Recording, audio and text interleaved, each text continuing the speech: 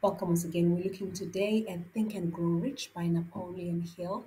And this is a classic self help and personal development book that explores the principles of success as well as wealth building. So we're going to first look at, a brief of the different chapters that we'll be looking at in this book. The introduction introduces the concept of the secret to success and it outlines the purpose of the book. Okay. So, providing a philosophy of personal achievement, right? How to attain such a personal achievement. So we look at a chapter on desire. This is where Hill emphasizes the importance of a burning desire for success. You need to desire to succeed. There must be something in you, that seed that burns and is ready to blossom and bloom. It needs to be there. That's the desire. So he discusses how desire is the starting point of all achievement and introduces the idea that thoughts can be transformed into tangible riches. We look also at faith, and this chapter explores the role of faith in achieving one's goals. So, faith in this case, involves believing in the attainment of those desires, right? Even before tangible evidence is available. So, even before you can see things come into play, you believe that that desire is going to be fulfilled in a very successful way. We also look at autosuggestion. This is where Hill discusses the power of autosuggestion, which involves influencing the subconscious mind through repeated affirmations and positive thinking.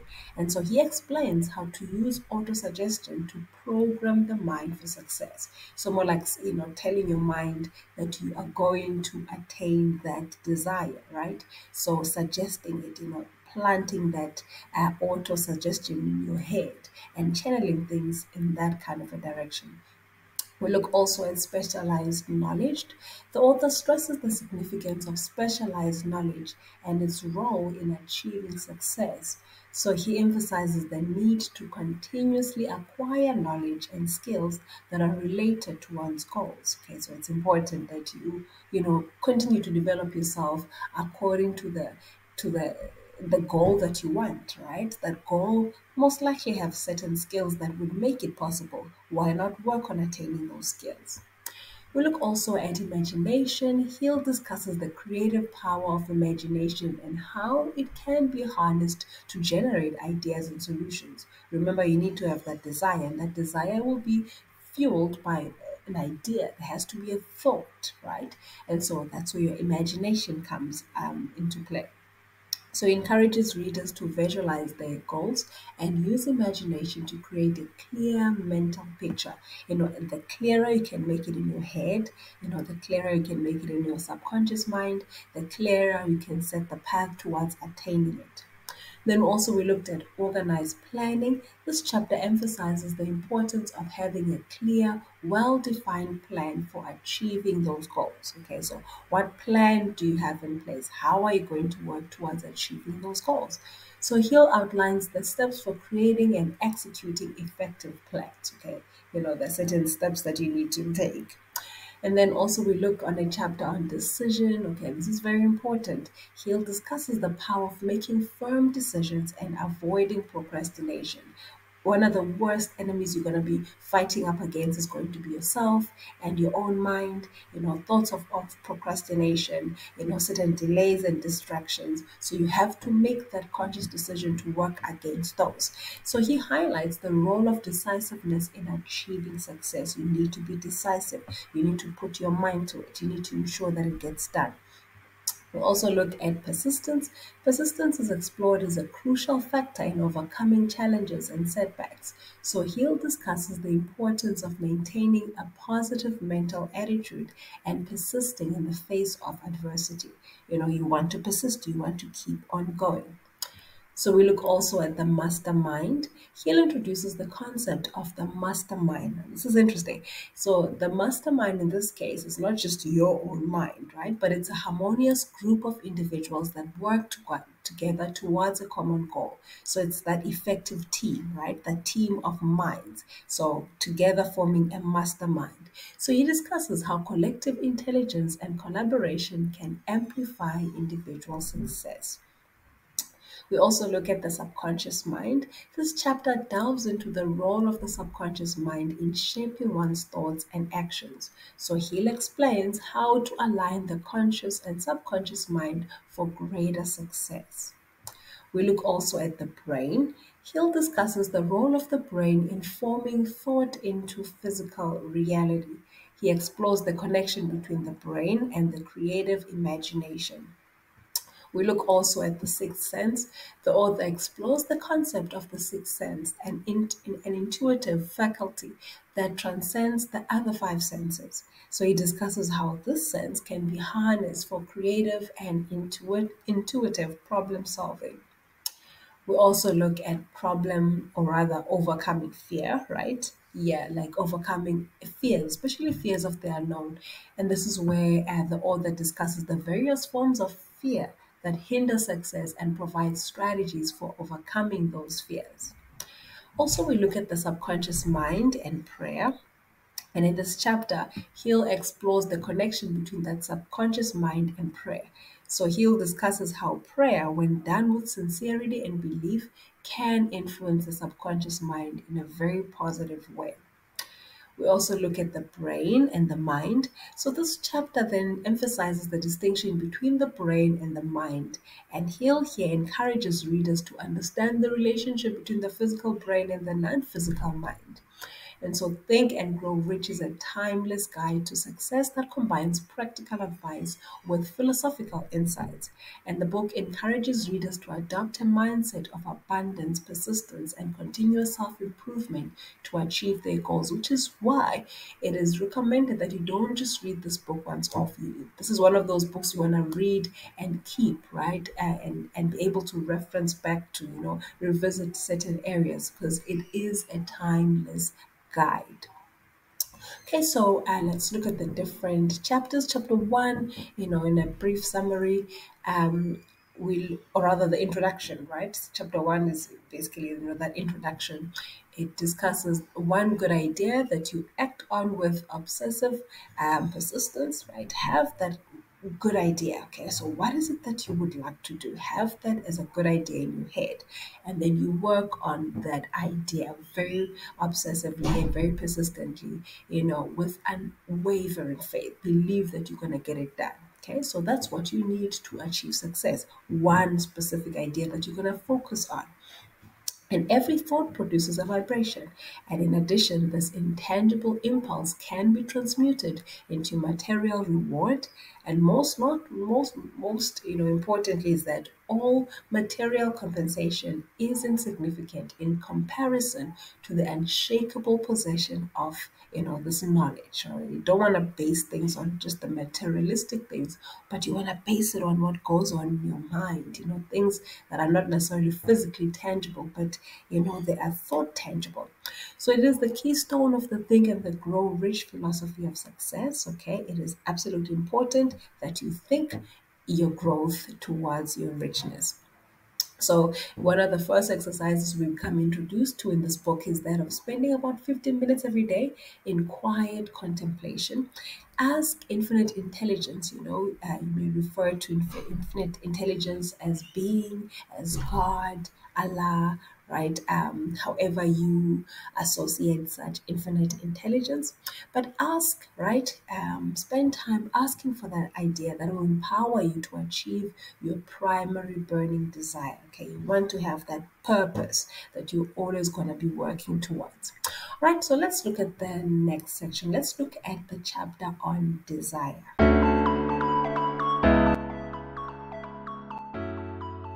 So in this chapter, desire, we're looking at, one very, very important point that is highlighted by Napoleon Hill. Okay, that starting point. So desire is defined as that starting point of all your achievement. So Hill argues that desire is the starting point of all achievement because without a strong and passionate desire for something, individuals lack that motivation and that drive that is necessary to overcome obstacles and persist in the pursuit of their goals. So we look also at the power of a burning desire. It mustn't just be a weak desire, a desire that comes and goes, but it needs to be one that is burning inside of you. So the chapter stresses that a mere wish or a hope is insufficient. What is needed is a burning desire, an intense craving for the realization of a specific goal. So, this burning desire becomes the driving force that propels individuals to take consistent, persistent action. Okay, it needs to be burning inside of you so it can sort of burn you, right? Or motivate you to get things done. So also we look here at the definiteness of purpose, right? So you need to have that purpose, and he introduces the concept of definiteness of purpose. You need to have a clear, well-defined goal that is accompanied by a strong desire. So he argues here that vague, or general desires are not as potent as those that are specific and clearly defined. So you want to know what exactly you want to get done. You want to know why you want to get done. Why is it important to you? By when you intend to have it done, what impact it's going to have, all those kind of things you need to clarify in your own head. We look also at the 6 steps to turn desire into gold. So Hill outlines a 6-step process to transform desire into tangible results. And this process includes fixing in your mind the exact amount of money you desire, determining what you will give in return for the money, setting a definite date for acquiring the money, creating a definite plan for carrying out your desire, writing a clear and concise statement of your desire, and reading your written statement aloud twice daily. Okay, it needs to be, fresh in your head. It mustn't be something that you forgot you wrote in your diary 5 years ago. It needs to be something that you keep on revisiting, that you're reminding yourself that you are actively working towards. So also we look at the subconscious mind and desire. Here he'll explore the relationship between the desire, and the subconscious mind. He suggests that a burning desire impresses the subconscious mind, which then works to transform that desire into reality by influencing one's thoughts, actions, and decisions. So then we look at overcoming obstacles.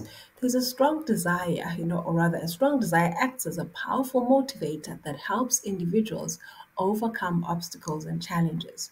So when faced with setbacks, those with a burning desire are more likely to persist and find alternative solutions. Okay, so if there is no burning desire, if a setback comes, you'll easily give up, right? Yeah, because it comes and it deflates you completely. But if you have a burning desire, a setback for you means how to find a way around it, right? You actively look for a way around it. We look also at the importance of emotional engagement. Hill emphasizes that desire must be more than a casual wish. It must involve intense emotion, emotional engagement with one's goals, and it must create a magnetic force that attracts the people, the resources, and opportunities that are needed to achieve those goals. So, again, if it is burning inside of you, it will attract certain things, it will attract its own way towards happening, because the people that you need to meet will be attracted. They'll come close. The law of attraction will come into play, right? The resources, the ideas, more ideas, how to make it happen. They are going to present themselves when you are constantly being fed by this, or when you are feeding it with that, with that burning fire, with that motivation, with that burning desire. And then also we look at the importance of emotional engagement. So Hill emphasizes that desire must be more than a casual wish, right? It must involve intense emotion. Hence, you need to understand why you intend to get this done. Why is it important to you? Because if it's important to you, most likely it's already burning up inside of you. So, emotional engagement with one's goals creates a magnetic force that attracts the people, the resources, and opportunities that are needed to achieve those goals. And so, the connection between desire and faith, the chapter touches on the relationship between desire and faith. And he'll suggest that a burning desire, when combined with unwavering faith, forms a potent combination that can move mountains and overcome seemingly insurmountable obstacles, right? Because it is already burning inside of you. Okay, so you are able to channel your thinking, and attract the ways to getting things done and overcoming certain obstacles which previously would have appeared as insurmountable. Then we look at personal examples and anecdotes through the chapter, right? Or rather, throughout the book. Okay, Hill provides examples and anecdotes of individuals who achieved remarkable success through the power of desire. Okay, so because they really, really, really wanted it, this was keeping them up at night. This is what they were constantly thinking about, even talking about. It was deeply burning inside of them. It led to them getting things done. So these real life stories illustrates how a strong and persistent desire can lead to extraordinary accomplishments. Again, these are real life stories, and that's important because you get to see that, hey, if a real person did this and was able to accomplish this, how much more, right? Why can't I get this done, right? So it motivates you already because you can see how such has already happened and has been a starting point of success for many people. And so, in summary, chapter 2, which is talking about desire, or this chapter, you can call it chapter 2 because the first one's the introduction. This chapter establishes a desire as the starting point for success, and it delves into the characteristics of a powerful desire, the importance of definiteness of purpose, and the practical steps that individuals can take to turn their desires into tangible outcomes. So the chapter sets the foundation for the subsequent exploration of success, or rather all these important principles that we would like to understand from the book. So then we'll move on to the next chapter, which is titled Faith. And in this chapter, he'll explore the concept of faith as a crucial element in achieving success and accumulating faith. Let's move. Oh no, wow! Let's move on to the next chapter on faith.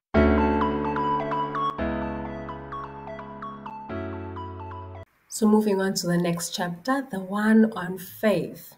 So we look here at the role of faith. And Napoleon Hill first introduces faith as the eternal elixir that gives life, power, and action to the impulse of thought. So he contends that faith is a fundamental element in turning desire into reality. Remember, you have the desire no matter how much it is burning inside of you. If no actions are applied, it is absolutely meaningless. It's absolutely insignificant. Something needs to happen. It can't end at the desire. It has to move on, especially if it is towards something that is worthwhile. So faith helps towards that because how faith will help, turn that desire into a reality. Okay, you have it in your thought, you have it in your mind. You believe it is possible, and you work towards because faith works hand in glove with works. So, visualization and belief. Hill emphasizes the importance of visualizing one's goals with faith and belief. You need to see them happening. The act of creating a clear mental image of the desired outcome, coupled with unwavering belief that it can be achieved, activates the subconscious mind and attracts the necessary resources and opportunities. So we look also at the subconscious mind and faith. Similar to the connection between desire and the subconscious mind, Hill argues that faith is a powerful force that influences the subconscious. When one is faith in the ability to achieve a goal, the subconscious mind works in harmony to find ways to bring that goal into reality. So we look at temporary defeats and faith.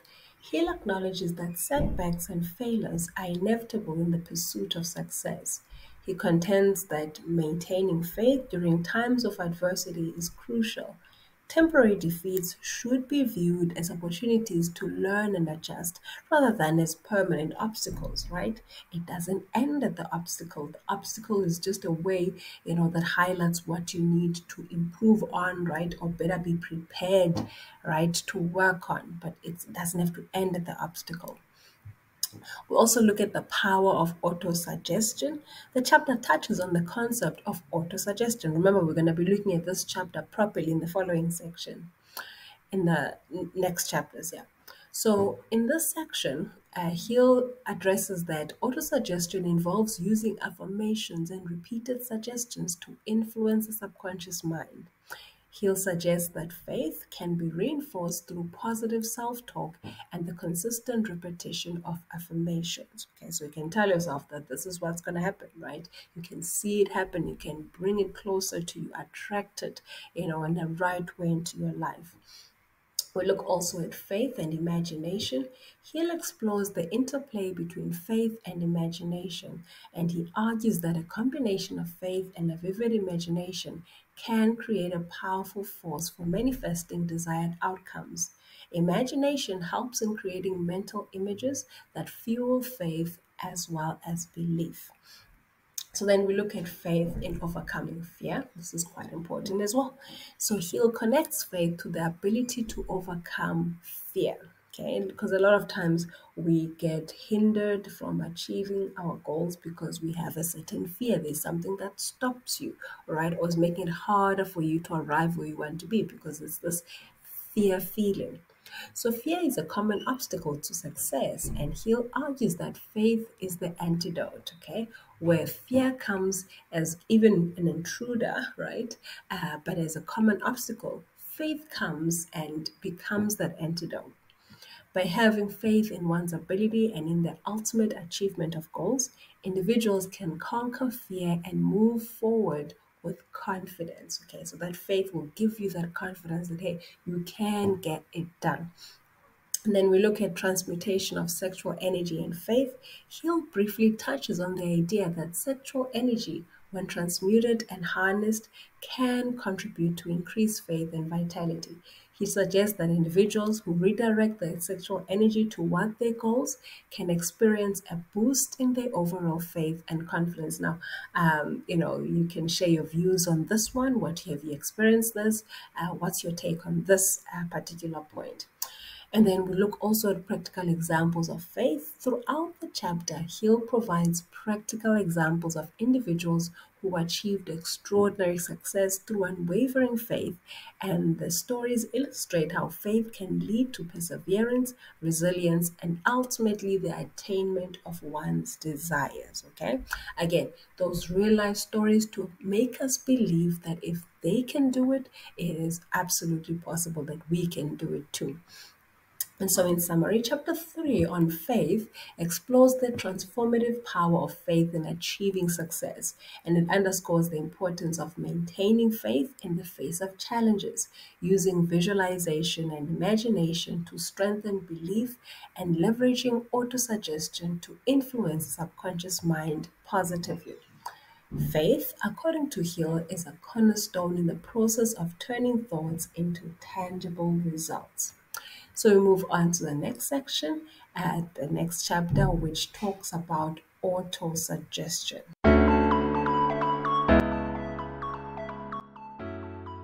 Okay, so the next section, autosuggestion, the author explores the concept of influencing the subconscious mind through self-suggestion. You insert that suggestion in the mind, right? So you sort of influence what the mind is thinking and hopefully staying in that thought.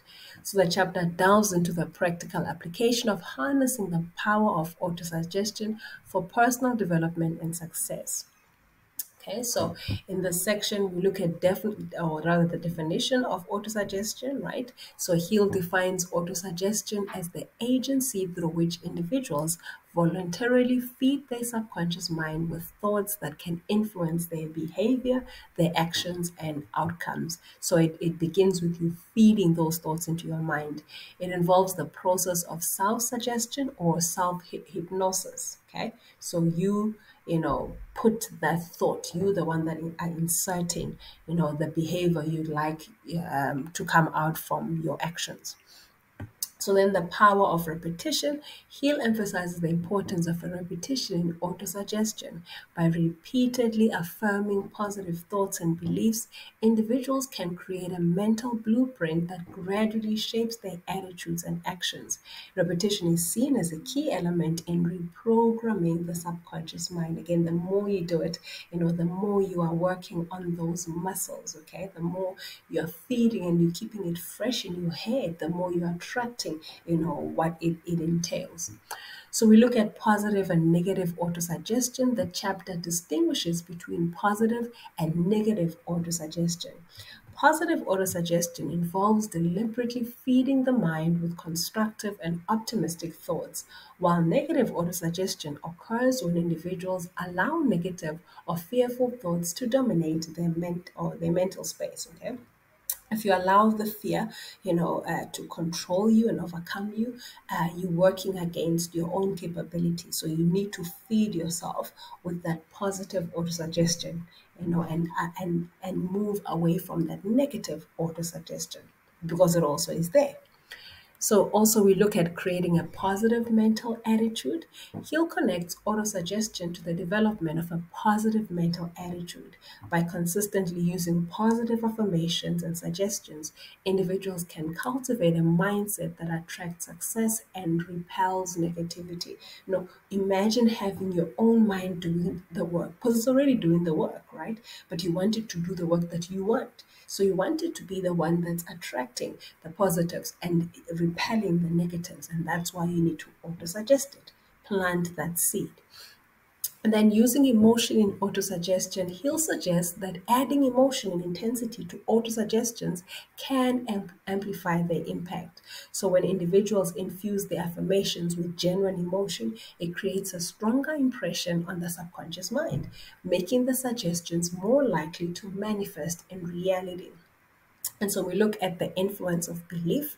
Belief is a central theme in autosuggestion. You need to first believe it, right? You need to believe that you can do it in order for the thought, the autosuggestion to stay, because it needs to be something that you yourself believe. And so Hill argues that to be effective, autosuggestions must be accompanied by a genuine belief that the desired outcomes are possible. Okay? Belief serves as the catalyst for turning thoughts into concrete results. And then we look also at self analysis and autosuggestion. The chapter encourages readers to engage in self analysis to identify areas where autosuggestion can be most beneficial. By pinpointing specific goals or areas for improvement, individuals can tailor their autosuggestions to address their unique needs and their aspirations. We look also at overcoming limiting beliefs. Now, this is absolutely important because one of the other things that stop us is, are those limiting beliefs that we have. And so this chapter looks at overcoming them.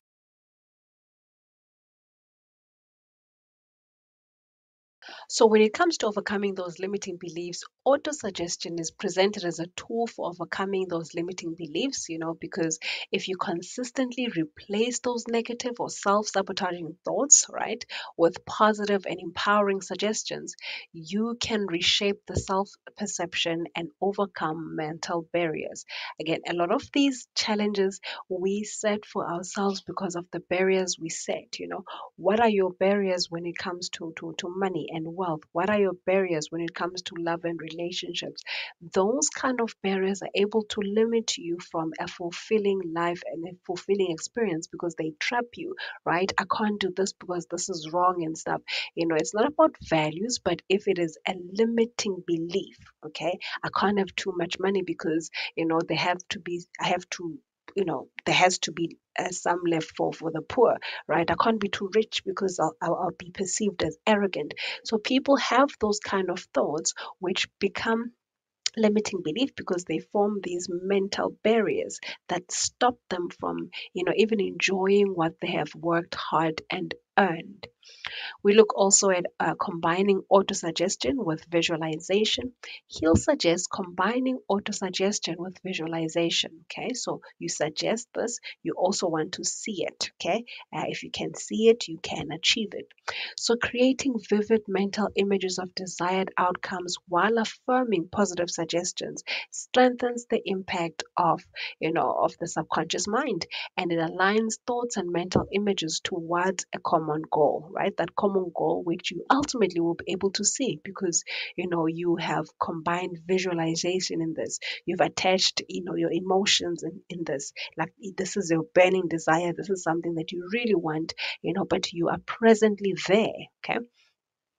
Consciously there. So we look also at daily practice of autosuggestion. Again, you need to be consistent. You need to repeat and repeat and repeat. So Hill advocates for the daily practice of autosuggestion. By incorporating it into a daily routine, individuals can establish a consistent and powerful influence on their subconscious mind over time. Again, this is something, if you think about it, if you even acknowledge that you have an issue with a limiting belief, right, it is something that has happened over years. Okay, so in order for you to overcome you won't overcome it overnight. You have built on it for years. You need to give yourself that time, have that patience to work on unbuilding it, right, demolishing it, and removing all these barriers that you set for yourself in your mind that you have been working on over the years. So it's going to require a bit of patience. It's going to need consistency, right? It won't be an overnight phenomenon. So, in summary, chapter 4, which is talking about autosuggestion, discusses the practical application of influencing the subconscious mind through self suggestion, and it introduces readers to the transformative power of repeating these positive affirmations, okay, fostering a positive mental attitude and aligning beliefs with desired outcomes. So, autosuggestion becomes a valuable tool for shaping one's mindset and consequently their path to success. It begins with you and your mind, and yes, it is possible. We move on to the next chapter, which talks about specialized knowledge.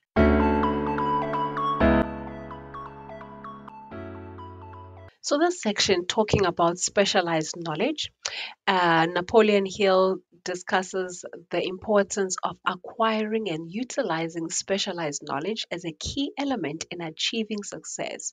So, we look at this firstly at the significance of knowledge, why you need to have knowledge. Okay, Hill begins by highlighting the fundamental role that knowledge plays in achieving success. You need to know, there's certain things that you need to know, right, and have and work towards and earn and empower yourself on in order to turn your dreams into a reality.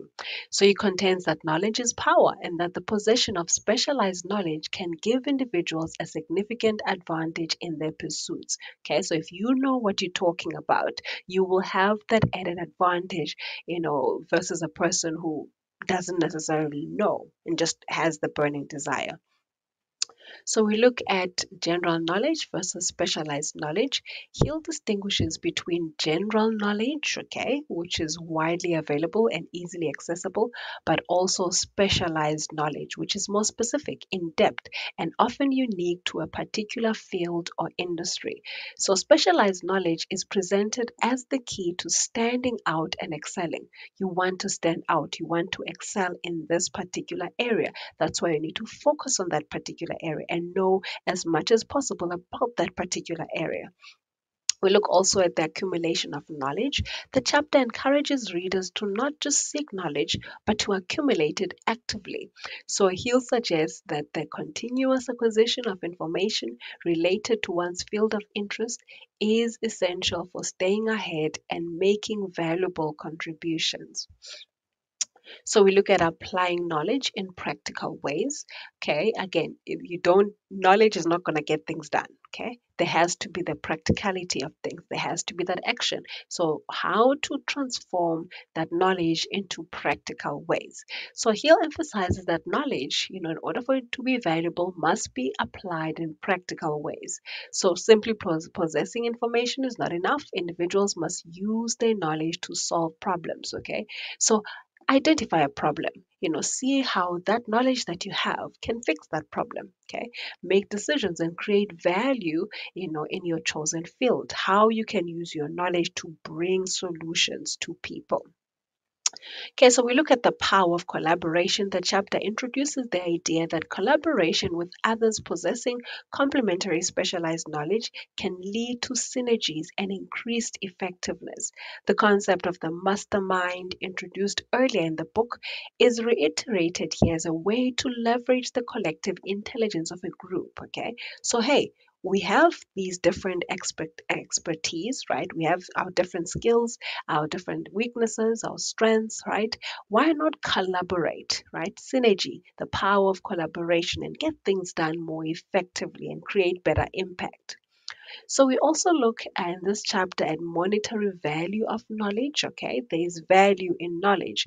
Hill discusses the direct relationship between specialized knowledge and financial success. He argues that those who possess rare or specialized knowledge are often rewarded with financial compensation. And the possession of such knowledge opens doors to opportunities for wealth creation. Okay, you need to have the knowledge in order for you, and when you have the knowledge, it will open doors for you. Okay, it's going to open doors for you, it's going to create a pathway for you. But you need to work on that knowledge, you need to harness that knowledge, polish up on that knowledge. So, we also look at transforming knowledge into wealth. Hill provides examples of individuals who transform their specialized knowledge into significant wealth. And so, these examples illustrate how knowledge, when applied strategically, can lead to innovative solutions, products, or services that meet market demands. Remember that knowledge needs to solve a problem, okay? It needs to be a solution to a certain problem in order for it to be effective to the people that it reaches. So we also look at the importance of practical education. The chapter advocates for practical education that goes beyond formal schooling. He'll suggest that individuals should seek out practical experiences and continuously learn from real world situations to enhance their specialized knowledge. So we look also at adaptability and flexibility. Hill touches on the importance of adaptability and flexibility in the rapidly changing world. The possession of specialized knowledge combined with the ability to adapt to evolving circumstances, positions individuals for sustained success. Okay, and if you're able to adapt, okay, the knowledge that you have, here's the situation. How can you adapt the knowledge that you have to suit that situation? So, we look also at personal development and specialized knowledge. The chapter concludes by highlighting the connection between personal development and the acquisition of specialized knowledge. So, he'll suggest that as individuals grow personally, their capacity to acquire and apply specialized knowledge also expands. And so, in summary, this chapter discusses, the pivotal role that specialized knowledge plays in achieving success.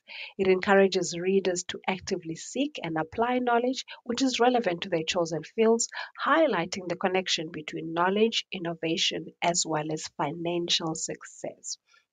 And so, in the next one, we look at imagination.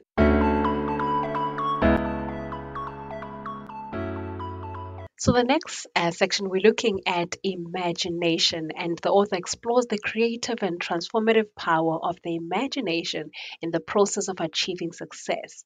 And so, in this section, we begin, looking at imagination as this creative force, right? Emphasis on force, okay? Again, if it is a force, you know that it has the ability to push through certain things, okay? So, imagination is a creative force. So Hill introduces imagination as a force that can transform ideas into reality. You have the idea, that imagination comes as a force to create, the reality in your idea. So he suggests that the starting point for any achievement is the ability to visualize and conceive it in the mind. Okay, where are we always and constantly going back to? We're going back to the mind. We're going back to you visualizing this. We're going back to you seeing that this is possible, right? Before it actually is possible, before it actually is tangible in front of you, we going back to you seeing it, right, in your mind first. So we look also at two forms of imagination. Hill differentiates between two forms of imagination, the synthetic imagination and the creative imagination. So synthetic imagination involves rearranging and reorganizing existing ideas, while creative imagination involves tapping into the universal creative source to generate entirely new concepts. Okay. So you have these forms, these two forms of imagination that are roaming. Okay, so you have the synthetic one. Okay, and then you have the creative one as well. Interesting. So, visualization and goal setting, the chapter emphasizes the importance of visualization in goal setting.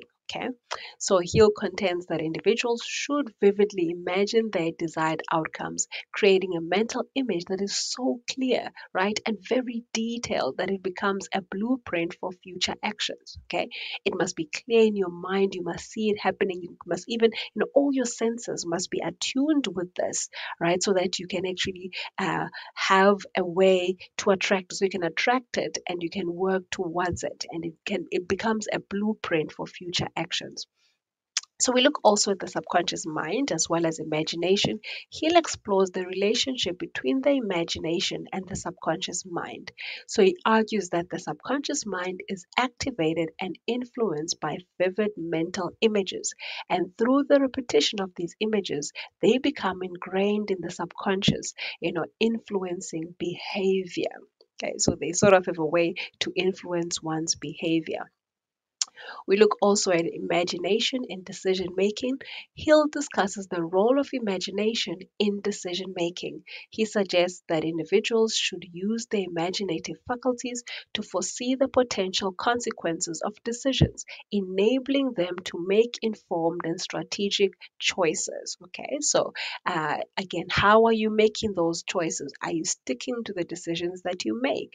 Imagination can assist with that because you see it, because it's, you visualize it, because there's this burning desire inside of you. You can work towards deciding on it.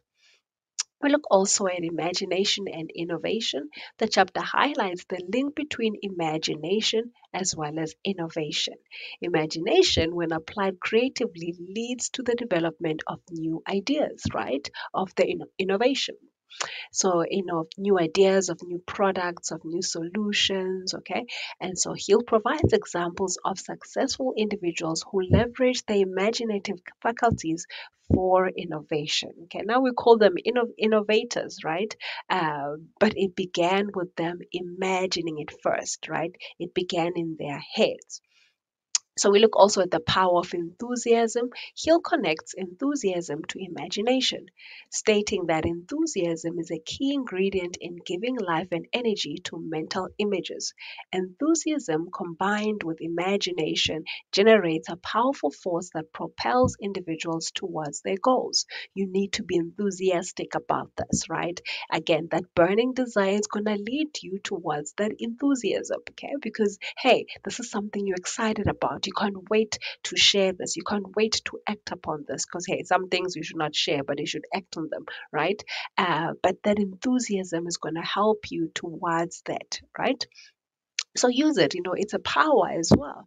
Then we look also at imagination and the mastermind. He'll revisit the concept of the mastermind. Remember, the mastermind is that group of, collective minds that come together towards a specific goal. And Hill underscores how collective imagination, when harnessed in a harmonious group, can lead to the generation of ideas and solutions that surpass individual capabilities. Okay, yes, there's certain things that you can do by yourself, but there's more that you can achieve if you combine with more, minds that are attuned with that same idea, right? Or that have that same vision that you have in mind. Okay, so we also look at overcoming limiting beliefs. Now, we cannot stress this one enough, okay, because they will be there. They'll keep on surfacing, they'll keep on, sprouting out. You need to identify that, hey, this is a limiting belief. It's not the truth, it's a limiting belief of mine. It's something that I need to overcome, right? It's something that I need to be aware of so that I can overcome. So, overcoming limiting beliefs, Hill addresses here that imagination is presented as a tool for overcoming limiting beliefs. By consciously directing the imagination toward positive and empowering mental images, individuals can reshape their beliefs and attitudes, opening the door to new possibilities. So we look also at practical application of imagination. Hill provides practical suggestions for applying imagination, including setting aside dedicated time for creative thinking, surrounding oneself with inspiring stimuli, and consciously choosing to engage in activities that stimulate the imagination. So you want that imagination to be stimulated, right? It should not just be something that comes and goes, but it needs to be actively and constantly stimulated. And so, in summary, this chapter on imagination underscores the transformative power of imaginative thinking in the pursuit of success. Okay, that imagination has the power to transform. And also, this chapter encourages readers to cultivate both synthetic as well as creative imagination. And it emphasizes the role of mental images, visualization, in shaping behavior and outcomes. So, imagination, according to Hill, is a key factor in turning dreams into reality. So, we move on to the next chapter that talks about organized planning.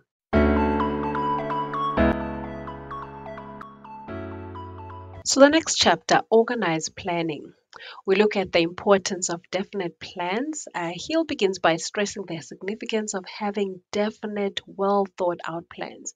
He argues that individuals without clear plans are more likely to drift aimlessly and miss out on the opportunities that come with a focused and organized approach. So, we look also at the power of coordination.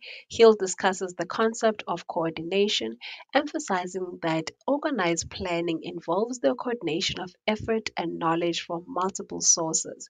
So, this coordination, often achieved through collaboration and teamwork, amplifies individual effectiveness.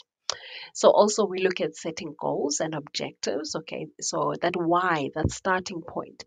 The chapter highlights the importance of setting specific, measurable, and time-bound goals. A lot of people will remember SMART goals, right? The acronym SMART, SMART goals. So those are the kind of goals that you would like to set.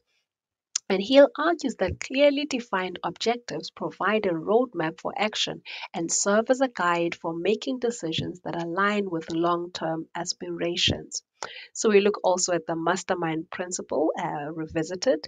Hill reconnects with the mastermind principle, emphasizing how organized planning involves tapping into the collective intelligence and expertise of a mastermind group. Collaboration with others who share common goals contributes to more robust and effective plans. Like we said, in a mastermind group, your collective efforts, your collective strengths are combined to create far better, impact as you would by yourself. And then we look at creating a definite plan for acquiring wealth. Okay, so you need to plan towards acquiring the wealth as well. He'll provide a step by step guide for creating a definite plan for acquiring wealth. This includes setting a clear goal, determining the specific benefits to be obtained, establishing a definite date for achieving the goal, outlining a detailed plan of action, and creating a written statement of the plan. Again, that statement must be written so that you have used more senses, right? And so that it remains something that is clear. If you have it as a thought in your mind, it's different as than when you write it down and you receive it, right, from what you have written down. Those collective thoughts put on paper, there's power in that process as well. um, okay, and then also we look at Yeah, we look at effective decision making as well. Organized planning aids in effective decision making. So he'll suggest that having a well defined plan makes decision making easier because it provides a framework for evaluating options against predetermined goals. Okay.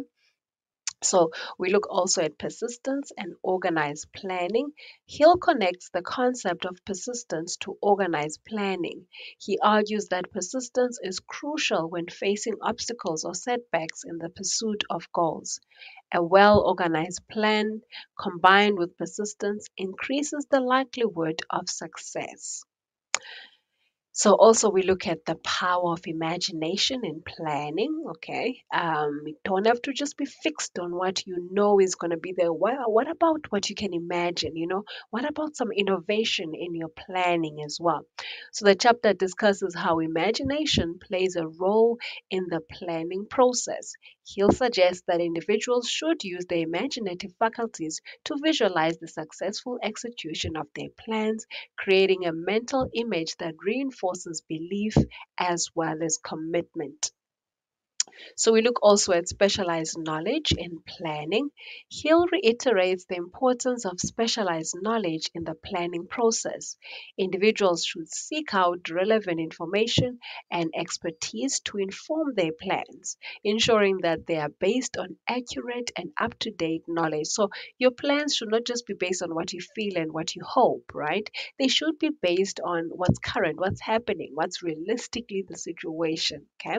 And if you need assistance on such expert knowledge or even presence or skill, that's where your mastermind can come into play. Adapting plans to changing circumstances, Hill acknowledges that plans may need adjustment in response to changing circumstances because whether we like it or not, circumstances do change. So, successful individuals are those who remain flexible and adaptable, revising their plans as needed without losing sight of their ultimate objectives. Okay, so your objectives don't need to change. Your plans can be adjusted. You don't have to change your overall purpose, right? But you can adjust according to the situation that you find yourself in at that time. So, in summary, the chapter of organized planning, right? This is again a brief summary. It emphasizes the critical role of well structured and well coordinated plans towards achieving success. And it provides practical guidance on goal setting, decision making, and the integration of imagination and persistence into the planning process.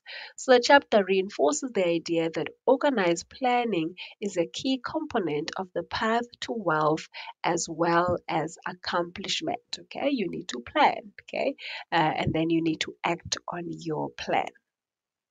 The next chapter discusses decision, okay, the importance of making a decision.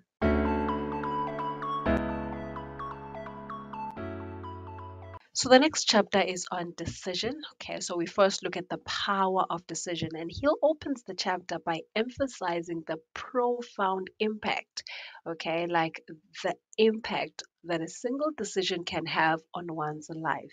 He argues that decisions are pivotal moments that set individuals on a specific course, whether it's the right course or the wrong course, but it's a course of action that can shape your destiny. So you make one decision in a split second, which can either make you or break you. So you don't want to take making that decision very, very lightly. So we look also at procrastination and indecision, right? To get people that are quite indecisive, people that procrastinate, people that start things and leave them half done. So Hill discusses the detrimental effects of procrastination and indecision. So the inability to make timely decisions, he suggests, can lead to missed opportunities and a lack of progress toward one's goals. So we look also at the fear of criticism, right? Some people don't like to be criticized. They don't like it when you say bad things about them, okay? And Hill identifies the fear of criticism as a common factor that hinders decisive action, okay? What are people going to say if I make this bold decision, right? He argues that fear of what others might think can paralyze individuals and prevent them from making decisions that are aligned with their desires. Okay, remember those desires can lead you to where you need to go. So don't really, shy away from them, especially if they're fulfilling desires. Yes, you get those desires which are quite not so good, right? But the ones that are fulfilling, the ones that are in line with your goal, should be absolutely met.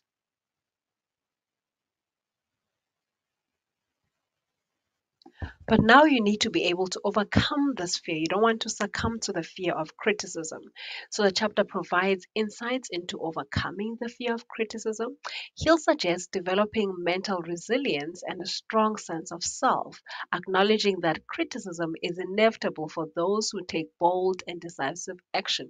So you should not shy away from criticism, right? If people say bad things about you, sometimes you should just let them, right? And understand that that's the nature of people, okay? Does not necessarily mean that you should stop what you're doing. Could just mean that do it even better, right? But people will speak about you. That there are certain phrases or idioms that go along the lines of a moving train or a moving bus is the one that gets barked on, right? Something along those lines. But so if you are that moving train or that moving bus, or if you are in movement, there are certain things that are going to come and try and, steal away from your activity. Okay. So you need to be mindful of that and don't allow even that to stop you from progress. Okay, so you need to be able to, continue to make that action regardless of the criticism. Yes, there are criticisms that you need to take and work on and develop on, but in other cases, you just have to work with what you've got and understand that people will keep on talking. Then we look at the power of definiteness of purpose. Hill connects decisiveness to definiteness of purpose. Individuals with a clear and specific purpose are more likely to make decisions aligned with their goals, as their purpose serves as a guiding principle for their actions. We look also at balanced decision making. Hill advocates for a balanced approach to decision making, acknowledging the importance of making decisions promptly while avoiding reckless or impulsive choices.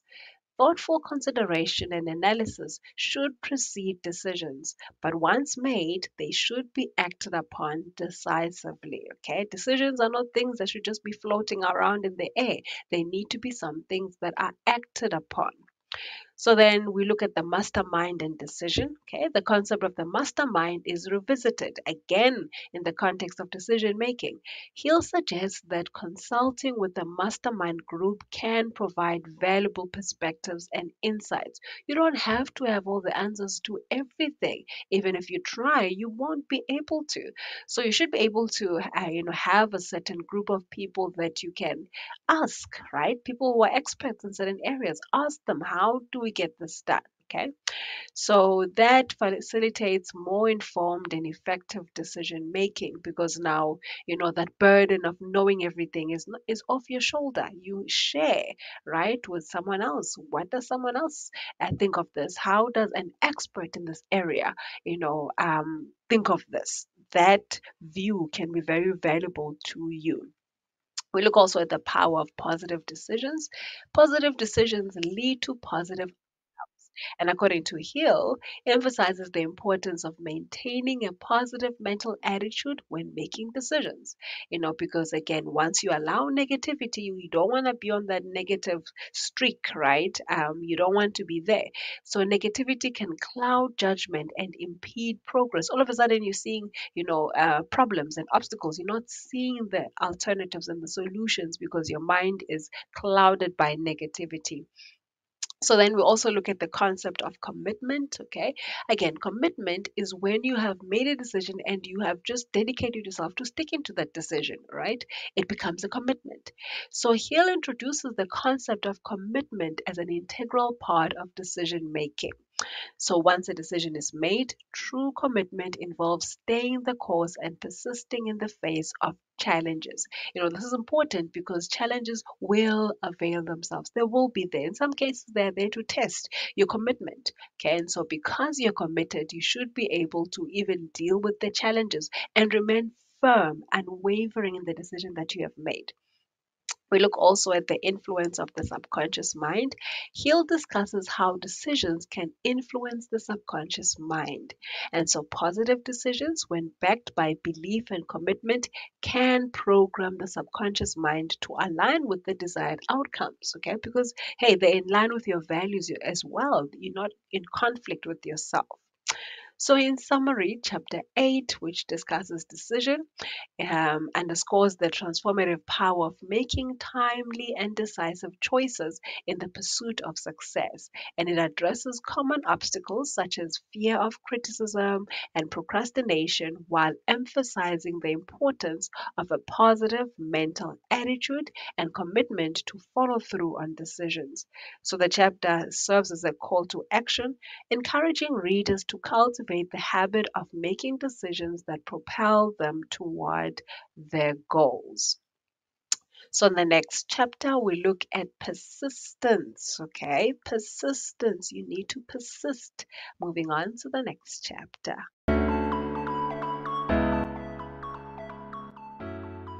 The next chapter, persistence. Okay, this chapter explores the essential quality of persistence, right, and the role that it plays in achieving success. Okay, sometimes you need to persist, right? You need to keep on striking that rock, or keep on striking that bark of a tree. Okay, you need to persist. It won't get done the first time or the second time or even the 100th time. Sometimes you need to keep on going. So we look at this chapter on persistence. We look at the definition of persistence. According to our author here, Napoleon Hill, he defines persistence as the ability to maintain a positive mental attitude and continue taking action despite setbacks. So you maintain regardless of what setbacks come your way. So what failures come your way, what obstacles come your way, you continue, right?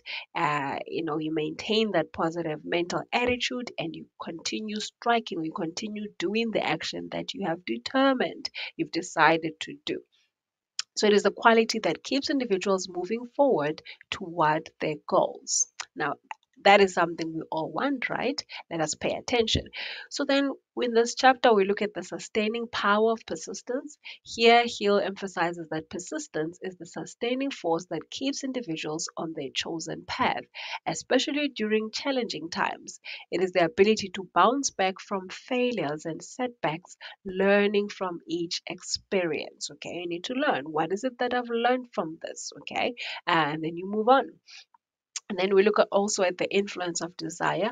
Hill connects persistence to desire, stating that a strong desire is a prerequisite for true persistence. Okay, remember we started off with desire because desire is something that we're going to keep on addressing, and a lot of these things stem from that desire. Okay, so it has a powerful influence that it plays. The more intense the desire for a specific goal, the more likely an individual is to persist in the face of difficulty. So that's why the desire should not just be a desire, but it should be one that is a burning desire. Okay, it should burn you to do these things. Okay, it should be this fiery flame that says, hey, let's get moving. We also look at defeat and temporary failure. Sometimes you work towards something, you become defeated, or there's a temporary failure. Maybe you are not well prepared, or maybe there's something you didn't know. Maybe there was a circumstance that happened and that changed something that was very important, regardless of the situation. Hill discusses how temporary defeat is often a stepping stone to success. This is very inspirational because it is a defeat, but it's temporary. If you have that burning desire still, you can use that defeat as a stepping stone towards your success. So he emphasizes that persistence is a especially crucial during times of adversity and discouragement. Okay, because you have failed, it doesn't mean you stop there. You don't stop at the failure. You need to continue, right? You will see what you can do beyond that. You can see how the next step, that stone that you can step on and be uplifted, how it can emerge from what initially appeared as a failure. So those who persist through temporary failure are more likely to ultimately achieve their objectives because of what? Persisting. We look also at the power of the mastermind in persistence. The concept of the mastermind is reintroduced in the context of persistence. He'll suggest that having a supportive network of like minded individuals can provide encouragement and reinforcement during challenging times, contributing to sustained persistence. So we look also at the four simple steps of persistence. Hill outlines four steps to develop persistence: a definite purpose, a burning desire, a clear plan expressed in continuous action, and a positive mental attitude. So these steps are presented as a formula for cultivating and maintaining persistence. So we look also at the subconscious mind and persistence. He'll explores how persistence influences the subconscious mind. If you are consistent and persistent, right? If you have those kind of thoughts, and actions, they are able to create a lasting imprint on your subconscious mind, and that reinforces positive beliefs and attitudes that contribute to long-term success. You'll be surprised what you can get done through that consistency and that persistency in the kind of thoughts that you should have. And then we're looking at turning defeats into stepping stones. Hill encourages the reader to view defeats not as permanent failures, but as opportunities for learning and growth. Those who persistently analyze and learn from their setbacks are better equipped to navigate future challenges. So, overcoming fear through persistence, Hill discusses how persistence can be a powerful tool for overcoming fear. And so, by persistently facing and conquering fears, individuals develop greater courage and resilience, contributing to overall personal development. We look also at the rewards of persistence. The chapter highlights the rewards of persistence, citing examples of individuals who faced numerous challenges but ultimately achieved remarkable success through their unwavering commitment and persistence. Okay, key word there: unwavering. Doesn't change. It's not influenced by the obstacles or the failures or the setbacks.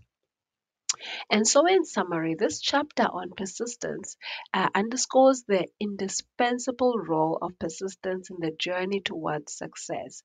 It provides practical insights into developing and maintaining persistence, turning obstacles into opportunities, and leveraging the power of a positive mental attitude. The chapter serves as a motivational guide for readers, encouraging them to persistently pursue their goals despite challenges as well as setbacks. And then moving on to the next chapter, we're looking at the power of the mastermind.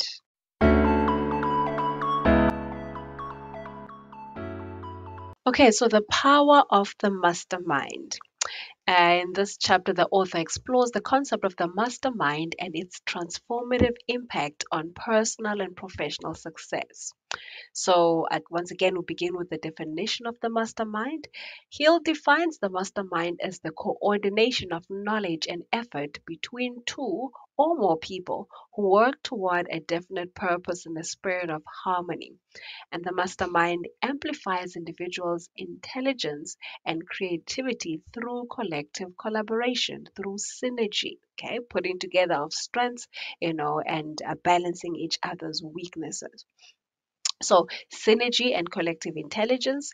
Hill emphasizes the concept of synergy, where the combined efforts of a group creates a collective intelligence that surpasses the sum of individual abilities. You can achieve a lot more together than you can alone, right? So, the mastermind leverages the diverse skills, the knowledge, and experiences of its members to achieve shared goals. So, the importance of harmony. Hill underscores the significance of harmony within the mastermind. The group should work together with a shared vision and mutual respect, fostering an atmosphere of cooperation and support rather than competition or discord.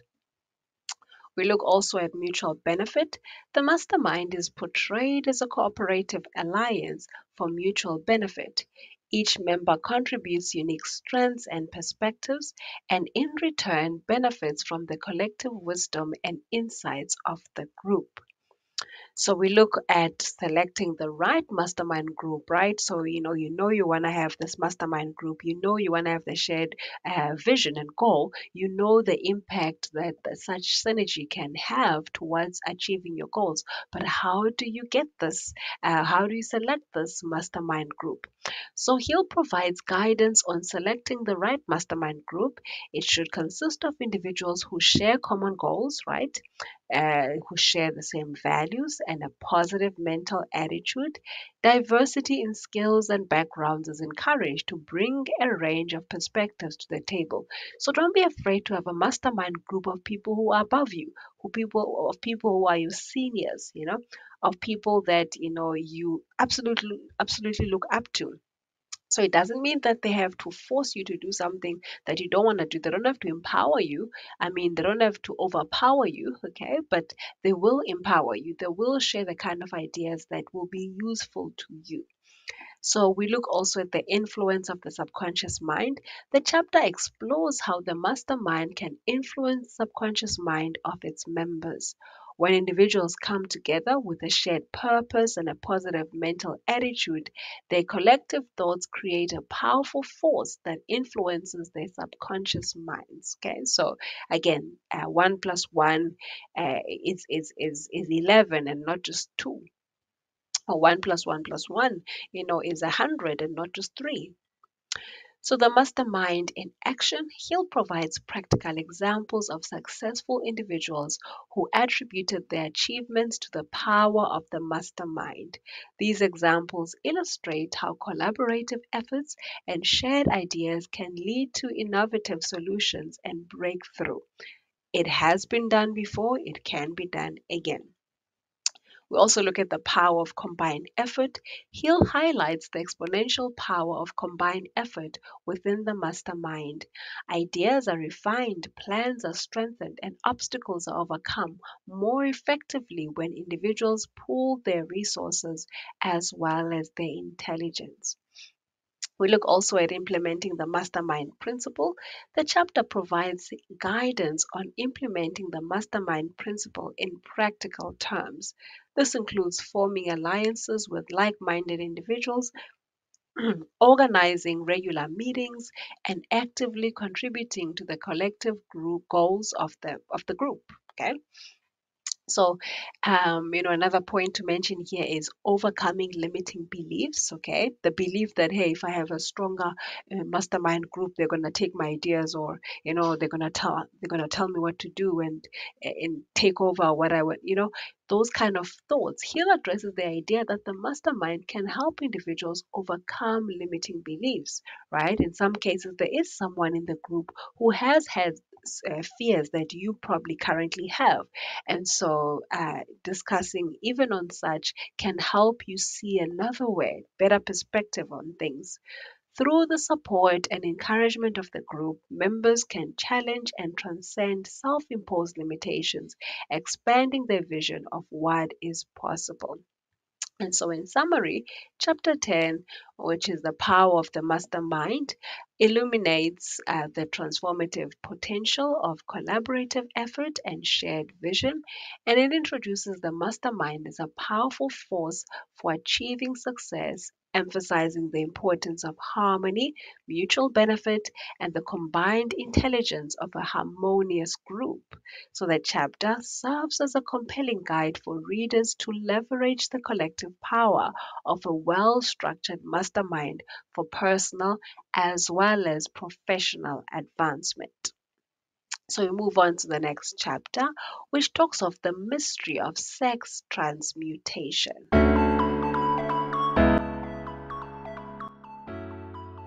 All right, so we look at the mystery of sex transmutation. In this chapter, Napoleon Hill explores the concept of channeling sexual energy into productive and creative endeavors. Okay, so we look here first at understanding, sexual energy. Hill begins by acknowledging the power and intensity of sexual energy. He suggests that this energy is one of the most potent forces available to humans and can be harnessed for creative and productive processes. So we already know of the productive processes, but did you know about the creative processes as well? So the creative power of sexual energy, Hill contends that sexual energy is closely linked to creativity, enthusiasm, and the driving force behind intense, goal-oriented action. When redirected and channeled appropriately, it can fuel endeavors and contribute to personal and professional success. So, we look also at transmuting sex energy into achievement. The chapter introduces the concept of transmutation, which involves converting sexual energy into other forms of energy, such as enthusiasm, creativity, and determination. When directed toward constructive goals, this energy can lead to remarkable achievements. You can imagine when people want to, indulge in sexual intercourse, the kind of commitment that they have, right? The kind of passion that, is roaming in their systems. So imagine being able to use that as that burning desire to achieve greatness. So we look also at the relationship between sex and genius. Hill explores the connection between sexual energy and genius. He suggests that many individuals with exceptional creative abilities have learned to transmute their sexual energy using it as a source of inspiration and motivation. So we look at balancing passion and reason. Hill emphasizes the importance of balancing passion with reason. While harnessing the energy of desire and passion is essential, it should be combined with rational thinking and clear planning for optimal results. So we look also at creative imagination and sex transmutation. The chapter highlights the role of creative imagination in the transmutation process. By directing sexual energy into the realm of imagination, individuals can generate innovative ideas and solutions that contribute to success. We look also at the influence of emotion. Emotion, particularly strong emotion associated with sexual energy, is discussed as a catalyst for transmutation. By infusing goals and plans with intense emotion, individuals can propel themselves forward with greater enthusiasm and determination. So, also, we look at applying sex transmutation in daily life. Hill provides practical advice on applying sex transmutation in daily life. So, this includes cultivating a burning desire for the achievement of specific goals, maintaining emotional intensity, and using imagination to visualize success. So, overcoming challenges and obstacles. The chapter addresses the challenges individuals may face in harnessing sexual energy for transmutation. It suggests that by understanding the power of this energy and learning to control and direct it, one can overcome obstacles and achieve desired outcomes. So we look also at personal examples and anecdotes. Hill supports his theories with examples of successful videos or other individuals who consciously or unconsciously applied the principles of sex transmutation in their lives. These real life stories serve to illustrate the practical application of the concept. And so, in summary, Chapter 11, The Mystery of Sex Transmutation, explores the idea that sexual energy, when harnessed and transmuted, can be a powerful force for creativity, enthusiasm, and achievement. And Hill encourages readers to understand and channel this energy toward constructive and goal oriented endeavors, highlighting its potential to contribute to personal and professional success. The next chapter looks at the subconscious mind.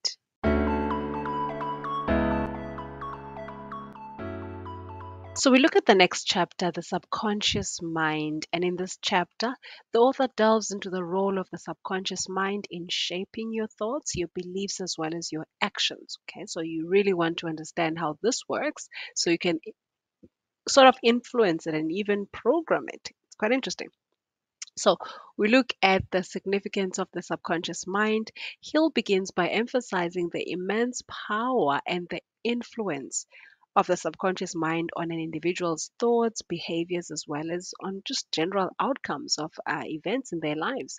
He suggests that understanding and harnessing this power is crucial for achieving success. So there's a link between the conscious and the subconscious. The chapter explores the relationship between the conscious and the subconscious mind. And Hill argues that the conscious mind is in the watchman, right? The gatekeeper, while the subconscious mind is the storehouse of thoughts, the beliefs and the experiences that shape one's reality. So the conscious mind are those thoughts, that are floating, that are roaming, okay? And the subconscious mind are deeply embedded thoughts. So then we see the subconscious as a fertile garden. Hill introduces the metaphor of the subconscious mind as a fertile garden. Like a garden, the subconscious requires intentional cultivation to ensure that positive thoughts and beliefs are planted, allowing them to flourish and manifest in the physical world. So we look at autosuggestion and the subconscious mind. Hill revisits the concept of autosuggestion, emphasizing its role in influencing the subconscious.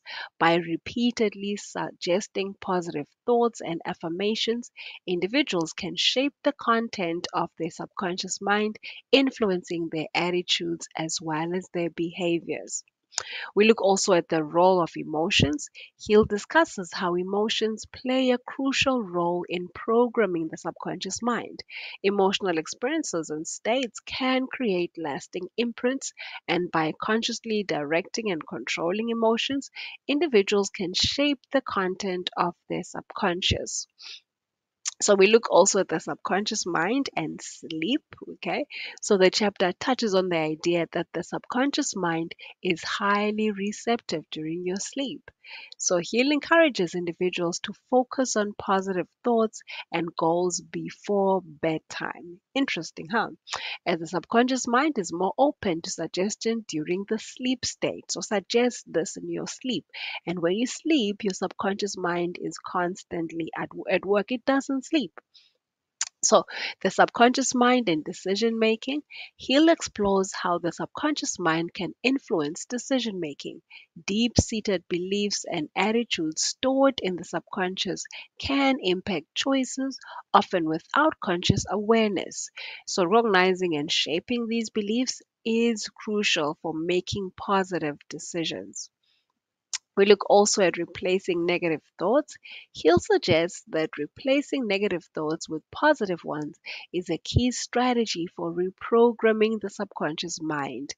By consciously choosing to focus on uplifting and constructive thoughts, individuals can override ingrained negative patterns. Again, they're ingrained because these are patterns that you've been pursuing for years, okay? And they're not necessarily fulfilling you in any way. So you need to get rid of them, but it may be a gradual process. Applying the subconscious mind to goal achievement, the chapter provides practical advice on applying the power of the subconscious mind to goal achievement. So this includes setting clear goals, visualizing success, and maintaining a positive mental attitude to ensure that the subconscious mind is aligned with the outcomes that you desire. So we look also at the subconscious mind and personal magnetism. All right. Hill introduces the idea that individuals can enhance their personal magnetism by cultivating positive and harmonious thoughts in the subconscious. Okay. So this in turn can attract. law of attraction, right? It can attract favorable circumstances as well as opportunities. And so, in summary, chapter 12 addresses the subconscious mind, and it underscores the transformative influence of the subconscious mind on an individual's thoughts, behaviors, and overall success. And Hill provides practical insights and techniques for harnessing the power of the subconscious, offering a roadmap for individuals to cultivate a positive mental environment conducive to achieving the goals that you most desire. So one of those is planting what you'd like in your mind just before you sleep or while you're in that state of sleep. Okay, this is interesting stuff. So moving on to the next chapter, we're almost done. We're looking at the chapter of the brain. Okay, the brain.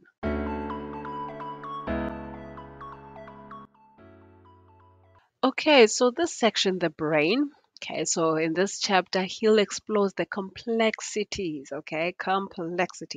and potentials of the human brain and its connection to the thought process that contribute to success. So we look at this chapter which talks about the brain, the central processing unit. Okay, it processes so much, all right, that your body needs, and my goodness, there's just so much that happens in the brain in every millisecond. So Hill likens the brain to a powerful central processing unit, a CPU of a computer. He suggests that just as the CPU processes and executes commands, the human brain has the capacity to process and manifest thoughts into reality. So we look at conscious and subconscious mind interaction. The chapter delves into the interaction between the conscious and subconscious mind within the brain. And so Hill underscores the importance of harmonizing conscious desires with subconscious beliefs for optimal results. And so we look at the subconscious mind's role in decision making. Hill discusses how the subconscious mind often influences decisions before they reach the conscious level. And so understanding and aligning the conscious and subconscious aspects of the mind is crucial for effective decision making. So, thought vibrations in the brain. The concept of thought vibrations is introduced, suggesting that thoughts are powerful energy forms that can influence the brain's functioning. So we look at positive thoughts. These thoughts, when properly directed, can create a harmonious vibration that contributes to success. So we look also at the sixth sense, right? That thing that tells you, that gut feeling, right? Hill touches on the idea of the sixth sense, an intuitive faculty beyond the ordinary five senses. He suggests that the sixth sense is a collaboration between the conscious and subconscious mind, providing insights and solutions beyond logical reasoning. So we look at transmuting thoughts into physical reality. The chapter explores the process of transmuting thoughts into physical reality. He suggests that thoughts have a creative power, and when combined with a strong desire, they can influence the subconscious mind to bring about tangible results. So we look at the brain and autosuggestion. Autosuggestion, like what we said before, is revisited, right? And here Hill emphasizes the role of autosuggestion in influencing the subconscious mind through repetitive thoughts and affirmations. Okay, so how do you autosuggest? Repetition, the right thoughts, affirmations. Okay, as well as creating a mental environment that is conducive to success. We look at mind body connection. Hill discusses the connection between the mind and the physical body. Positive thoughts and a harmonious mental state are believed to contribute overall health and well being. Conversely, negative thoughts can have adverse effects on the body. So we look at infinite intelligence. Hill introduces the concept of infinite intelligence, suggesting that the human brain has the capacity to tap into a universal source of knowledge and wisdom. Connecting with this intelligence can provide insights and solutions beyond personal capabilities. So we look also at creative visualization. The chapter touches on the power of creative visualization. By vividly imagining desired outcomes and goals, individuals can stimulate the brain to work toward manifesting those mental images in reality. So we look also at the harmony of thought and desire. Hill emphasizes the importance of maintaining harmony between thoughts and desires. Conflicting thoughts and desires can create mental discord and hinder the brain's effectiveness in translating ideas into action. And so, in summary, this chapter explores the intricacies of the human brain, the complexities, right? And its role in the manifestation of thoughts into reality. And Hill provides insights into the interaction between the conscious and the subconscious mind, the power of thought vibrations, and the potential for tapping into a higher intelligence. So the chapter serves as a guide for readers to understand and leverage the capabilities of their own minds in the pursuit of happiness. Okay, so in the second last chapter in this book is the chapter on the sixth sense. The sixth sense on the next section.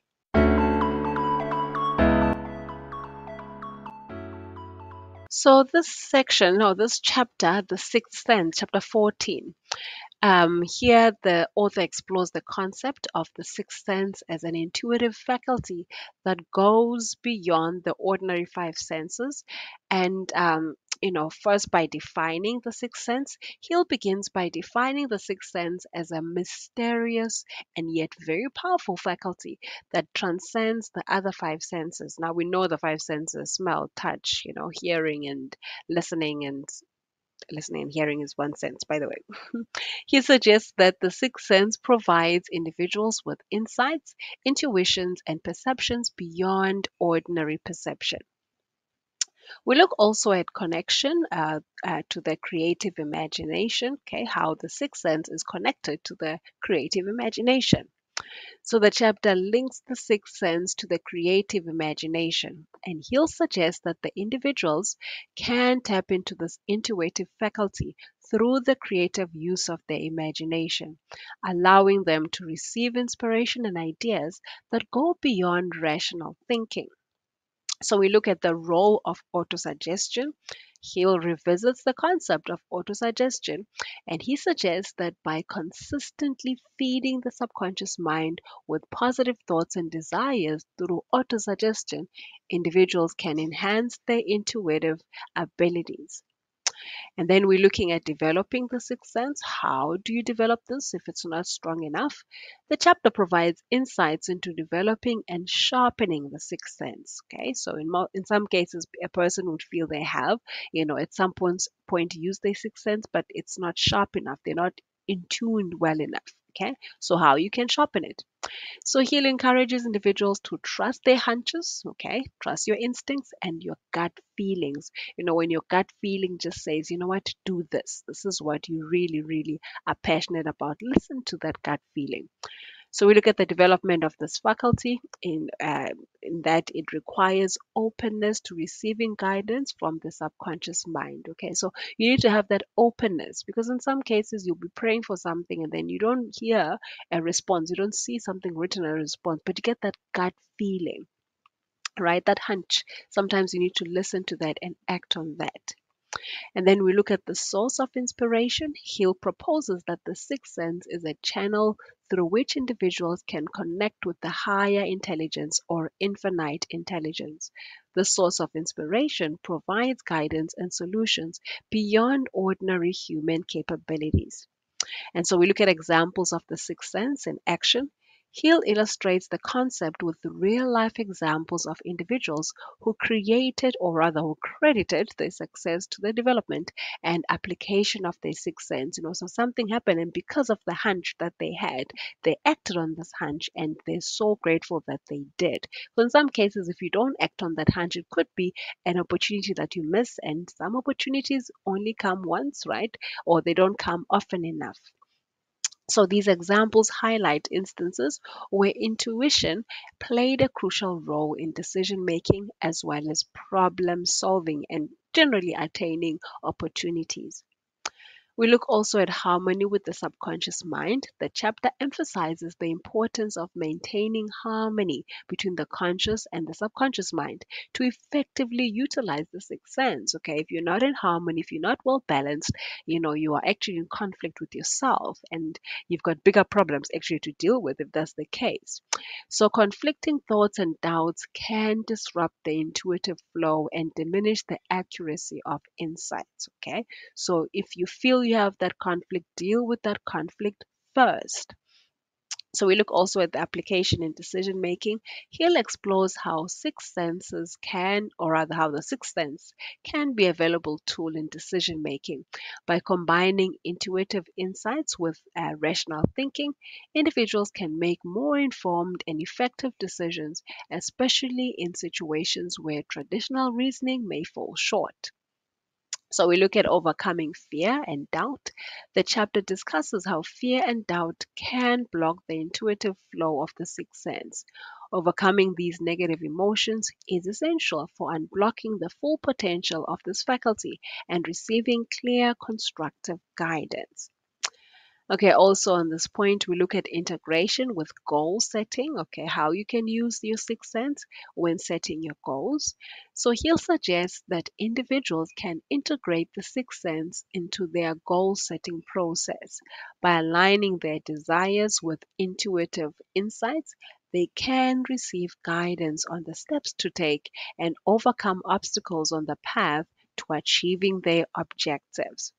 And so, in summary, chapter 14, The Sixth Sense, introduces the concept of an intuitive faculty that transcends the ordinary senses. It explores the development and application of the sixth sense in decision making, in problem solving, and goal setting. So, Hill encourages readers to trust their instincts and tap into a higher intelligence to enhance their chances of success. And moving on to the last chapter that talks of how to outwit the six ghosts of fear.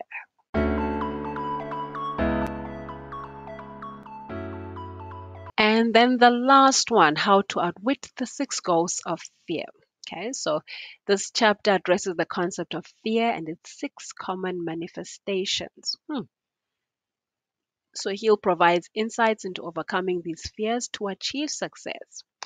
So, the nature of fear. Hill acknowledges fear as a powerful and often paralyzing emotion that can hinder personal growth and success.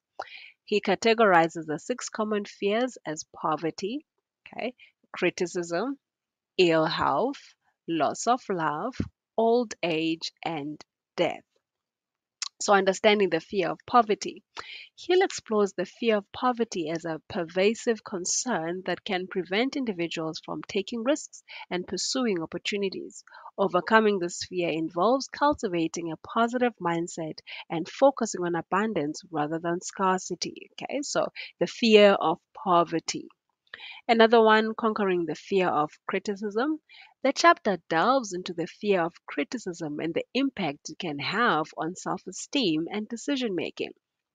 He'll suggest that developing self confidence and understanding that not everyone will approve of one's choices are crucial steps in overcoming this fear. We look also at addressing the fear of ill health. The fear of ill health is discussed as a common concern that can lead to hypochondria and anxiety. Hill advocates for maintaining a healthy lifestyle and focusing on well being rather than succumbing to irrational fears related to health. We look also at overcoming the fear of loss of love. Hill explores the fear of loss of love as a powerful emotional fear that can influence relationships. Building self love and recognizing that genuine relationships thrive on mutual respect rather than fear are essential for overcoming this fear. Okay, so facing the fear old age. The chapter addresses the fear of old age and the societal perceptions associated with aging. Okay, some people are just scared, devastated by the thought of aging. So, Hill encourages a positive mindset, emphasizing that age should not be a barrier to achievement or even happiness. We look also at controlling and even confronting the fear of death.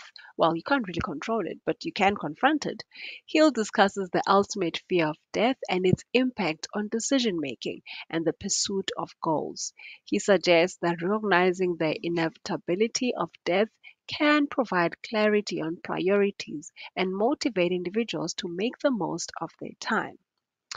We look at developing self reliance. The chapter emphasizes the importance of developing self reliance as a key strategy for overcoming fear. By relying on one's own abilities and judgments, individuals can build resilience and face challenges with greater confidence. Also, we look at cultivating a positive mental attitude. Hill underscores the significance of maintaining a positive mental attitude in overcoming fear. Positive thinking can counteract the detrimental effects of fear and create a mental environment that is conducive to success. So, once again, we talk of autosuggestion. Okay. Here, Hill revisits this, suggesting that individuals can use positive affirmations and suggestions to counteract fearful thoughts and beliefs.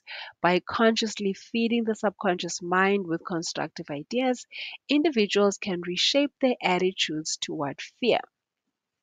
We look also at applying the mastermind principle. The chapter advocates for the application of the mastermind principle in overcoming fear. Now that you have a mastermind group, people who know more than you, okay, you don't have to be in fear. Why not find ways to discuss even your concerns on your worries and see what alternatives can come up from that? Collaborating with like minded individuals and seeking support from a supportive network can provide strength and encouragement. And so, in summary, this chapter, How to Outwit the Six Ghosts of Fear, provides a comprehensive exploration of common fears and strategies for overcoming them. And Hill's insights guide readers toward cultivating a positive mindset, developing resilience, and leveraging various principles discussed in the book to outwit the ghosts of fear and pursue success with confidence.